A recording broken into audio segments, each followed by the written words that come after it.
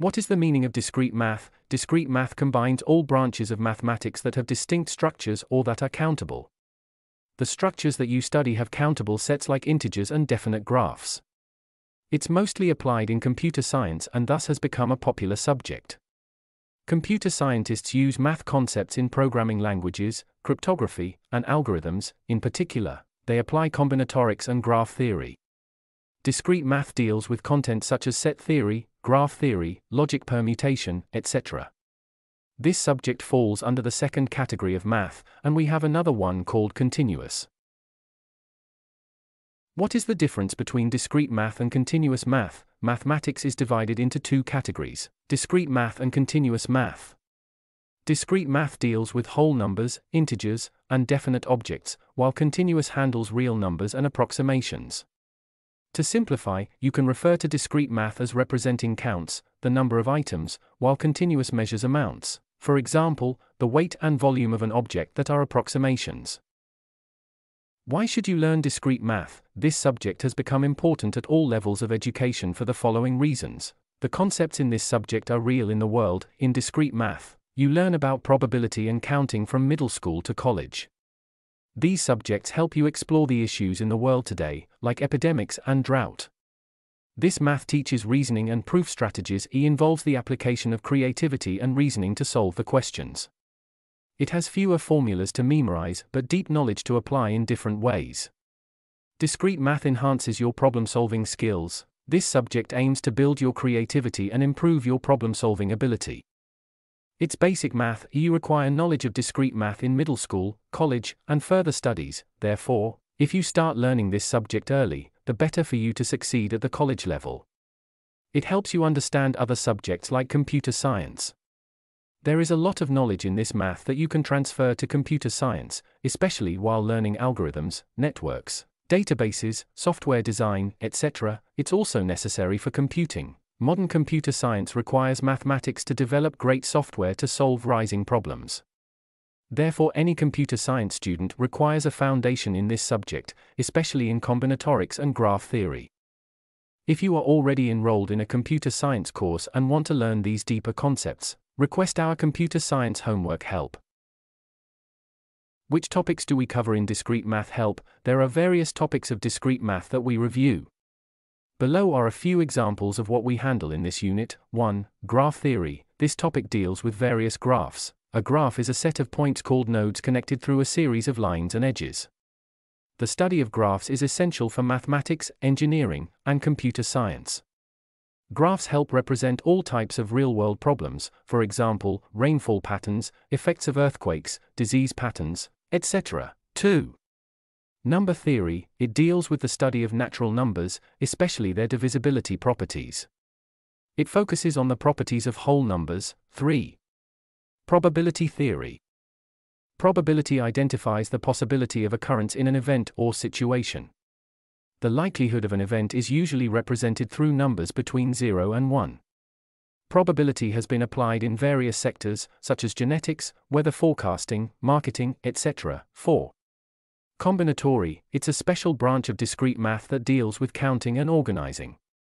It applies mathematical operations to count items and arrange them. This topic helps calculate the number of operations required in a computer algorithm section. Combinatory handles binomial theorems, factorials, counting theorems, and Pascal's triangle. 5. Set theory. A set is a collection of any particular thing.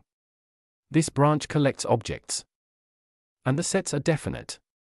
For example, a collection of literary fiction books and a set of even numbers like 2, 4, 6, 8.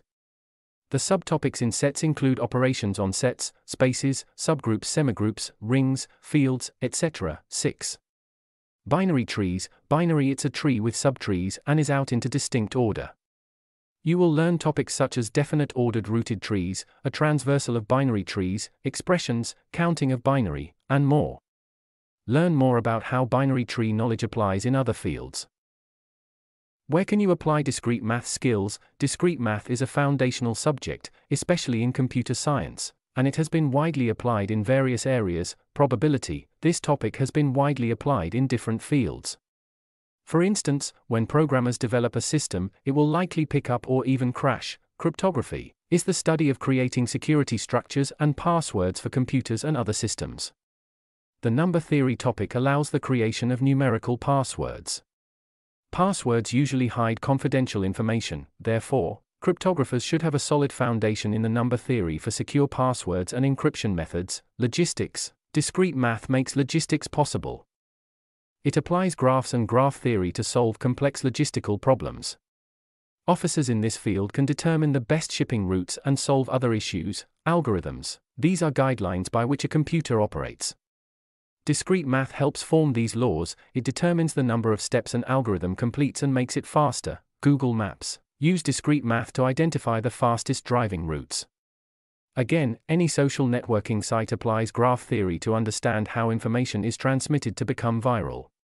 Image processing, converting an image into digital form and performing some tasks. During a criminal investigation, the officers require digital images to extract some information. This technique usually converts an image into 2 dimensions. Logical puzzles. Puzzles usually use logic and reasoning. People use them for brain exercises, recreational purposes, and testing someone's reasoning ability. These puzzles apply the propositional logic as explained in this article. Best tricks for learning discrete math. Students perceive discrete math to be more difficult than any other math, even calculus. So, beginners usually doubt whether the subject will be easy or not. If you have a good background in mathematics, you will find discrete math easier even than other subjects. Again, having the best tutors is a great idea as they will teach you reasoning art. The tricky issue in discrete math concerns mathematical structures that need proof. Students should find proof, as mathematical problems may not have a clear answer. However, if you choose the best tutors to help you and apply the tips below, you are guaranteed to pass. Therefore, seek our discrete math homework help and get the best results. 1. Make a nice study plan in advance. Prepare a study plan as early as you get the course outline. Have a personal study plan that will cover the whole semester. Always be sure to meet your study objectives to avoid being caught up. You can identify the tricky topics and seek help from your professor. 2.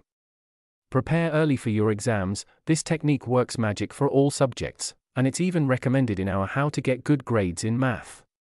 It's obvious when you are ready for an exam, you will surely pass. You can improve if you follow your revision schedule to the letter. Also, handling every challenging issue immediately eases the burden. 3. Ensure you understand all math topics. Don't be choosy as you learn or attend lessons. Take all topics seriously. Allocate enough time for each topic and be attentive as you learn in class. Also, ask questions where you need clarification as the lecturer teaches. Again, work out all the end-of-topic questions to confirm you understood everything. 4. Use the recommended reference materials. Using the best reference materials is the perfect way to supplement your learning. These materials offer guidance on the examinable areas, and their practice tests are ideal.